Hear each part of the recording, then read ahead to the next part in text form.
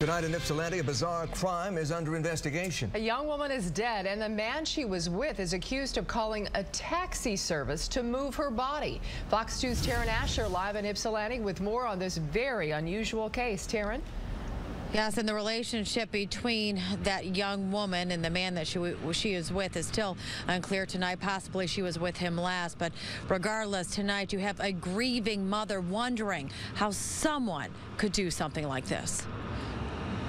I just understood that happened today, so I just can't even believe that happened.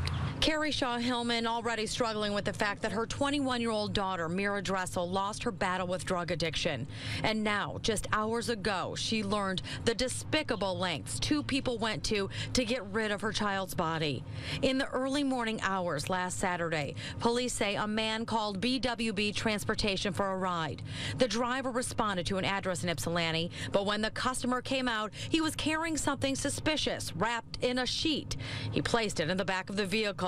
They then drove to the 2700 block of Gulfside Drive. The female cab driver knew something wasn't right. She called her boss, this man, Derek Campbell. He showed up to the Gulfside address. Police say Campbell, the owner of BWB Transportation, had a conversation with the customer. But instead of intervening, he learned it was the body of a young woman and then helped the customer dump the body under a bush.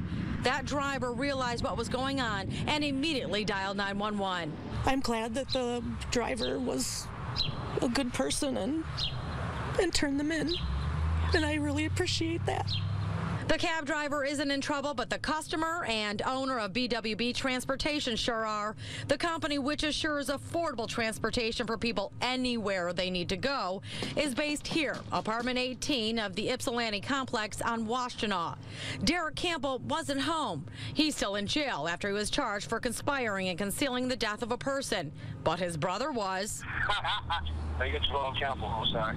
Stanley Campbell talked to us by phone. He happens to own another transportation service called Ace Deuce out of the same apartment and reacted to his brother's alleged indiscretions in a very interesting way.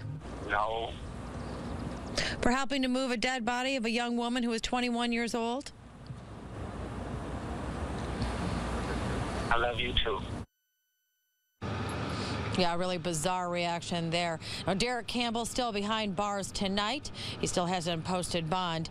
We're told that customer is expected to be charged with his crimes tomorrow. The official autopsy hasn't yet been released for Mira Dressel, but police suspect a drug overdose, and so do family at this point. Apparently, the young woman was in a car accident about a year ago, has struggled ever since then with a drug addiction. She's tried to get help, but it never really worked out. So the family grieving tonight because she does leave behind a 2-year-old son.